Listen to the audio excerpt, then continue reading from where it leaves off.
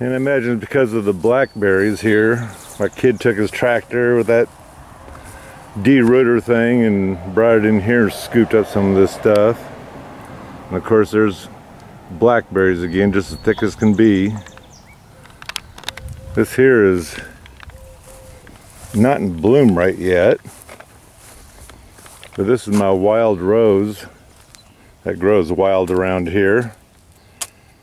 And you want to talk about a fragrant rose, oh my lord. And you can see that usually has quite a few blooms on it.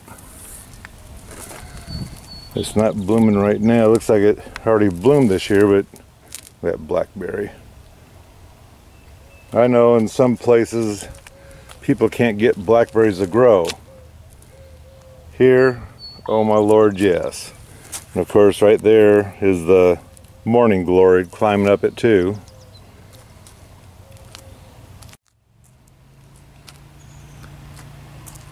I mowed this little field all down just to make it look pretty because it is in front of the house.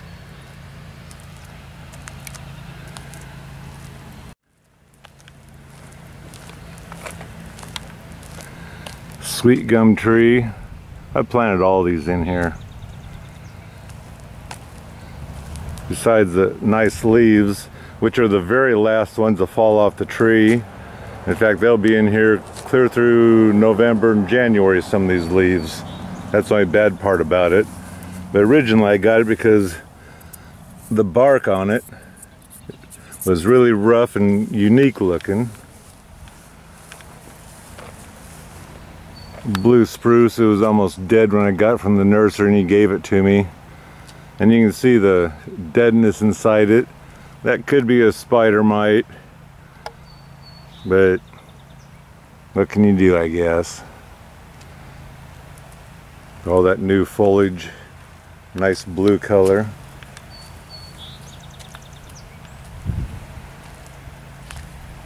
This tree was given away on tree day, where they call it. That was from McDonald's years ago. I think this is called a sequoia. I don't remember, I think we got that from the fair one year. And look how big that thing is now. And that there is always considered my monster tree. It's some kind of a weeper. But it's pretty because it's very unique. So in here, I planted a knockout rose. And I put a lot of asparagus in here, but my son doesn't like asparagus, so he loves rhubarb, so he planted one there and one over here. Of course you can see the morning glory again, but the asparagus is still in here, and his girlfriend likes asparagus, so I imagine she comes in and picks it, but they've been gone, so that one's getting carried away. And I'm not really supposed to have asparagus. Here, I didn't get this picked up. I'm not gonna. Anyway, this here, look how beautiful it is.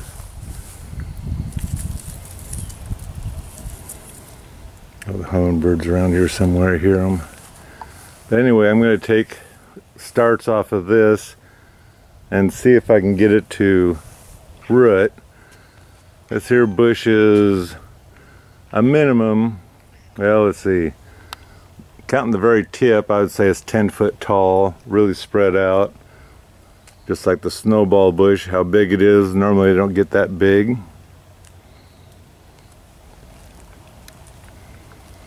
This is a mock orange. And you want to talk about another fantastic smell.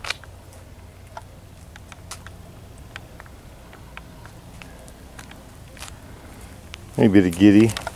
Maybe the giddy. Maybe the giddy. Mama kitty. Yeah. And let's see here. There used to be red hot pokers in here. I don't know if my kid brought that machine in here and ripped them out, or they got choked out because of all these weeds.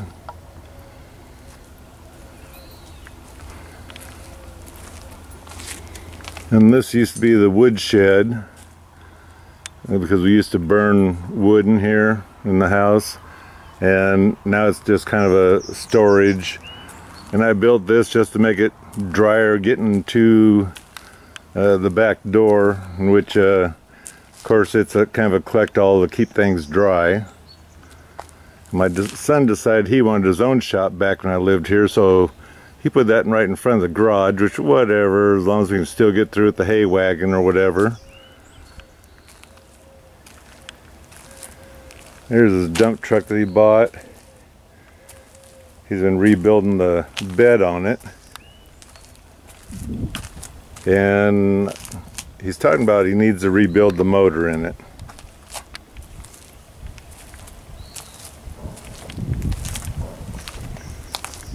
A new lawn sweeper I bought my son for an early birthday present because the other one died.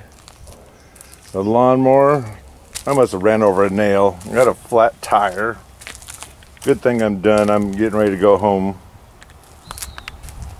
Let me tell you what, there's one excellent lawnmower. It's like riding a bucking bronco. It'll mow anything, and it'll whip you off there if you're not careful. Excuse me. This is some kind of a, I don't know if you call it a hedge or what, but it's a taller one. You can see it's got flowers in there, and realistically I don't really smell that much on them.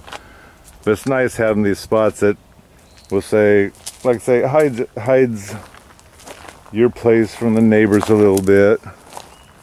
Such as the neighbors just right over there.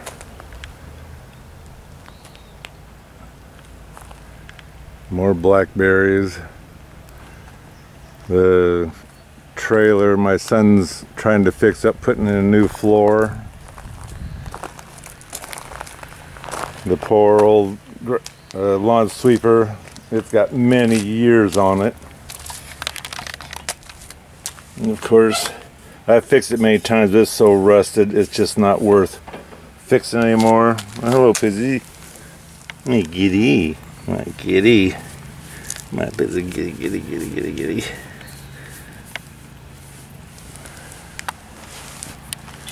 And that's about the tour of the place, and kind of showing you what I normally do around here.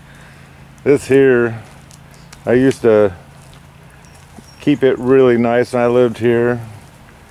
And then of course my son, he's a boy. He set that bed in here to a truck. He's got his canopy sitting on top of it. There's a rear end in here and some metal. All this used to be beautiful lawn. Well, what can I say is all I gotta say. Oh, and I got something to show you here. Let's see. This is my, what they call it, the Fuji pear apple.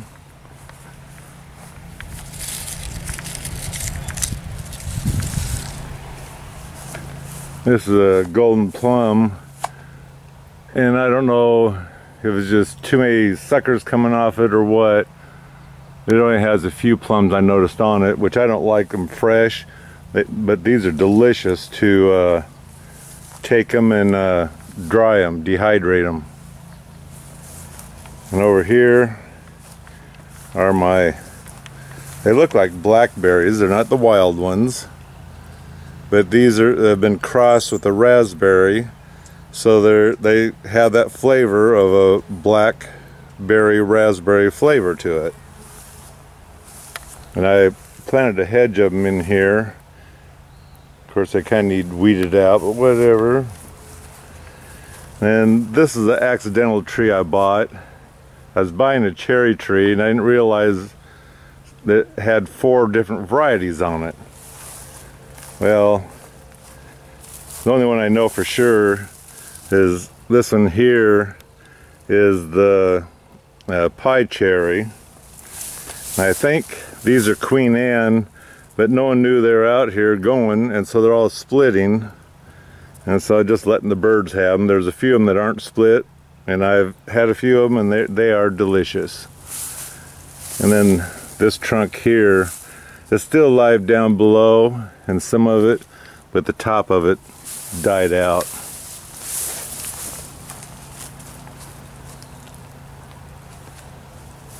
And these red maple, I don't know the exact name of them. I used to deal with nurseries and whatnot, and so I got 1, 2, 3, and there were 4, but I dug one of them up and I put it over there. And here's my smoke bush. This doesn't look too happy, because normally these are real furry and whatnot, but they don't look like they're happy. And then had this tank, I guess we'll call it, and I put some goldfish in there, and the goldfish are still in there. Kid doesn't ever feed them, but I know there's a bunch of babies that were always being hatched in there and whatnot. They used to have that thing running with the water, and you can see the blackberries all over the top of it and the side and whatnot.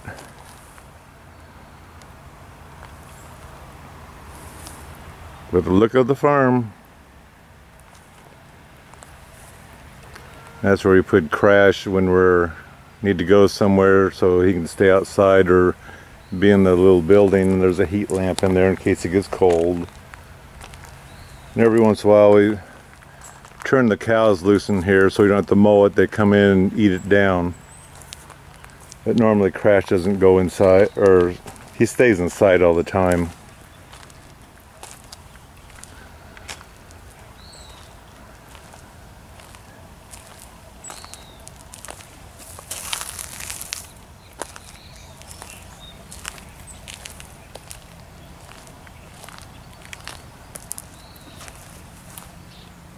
Isn't that beautiful? This fence panel is put in here to try to get that rose, it's a climber, to come across it, and it needs to be trained to go across it. I just put that branch there in through the wire, but that there is another, as you can see the park over there, something to hide. We'll say this stuff over here, even though there wasn't much to hide, but it's the idea of it, and now we got that there, so it helps hide that. But this tree got pruned kind of late, and so I kind of did still heavy prune it, but it still needs a lot more work. But this is the apple that has apples that big. This is the same as the front apple tree.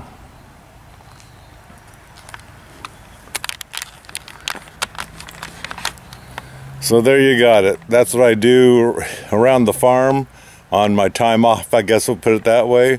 I spent Father's Day here. Crash is just totally happy. He loves me.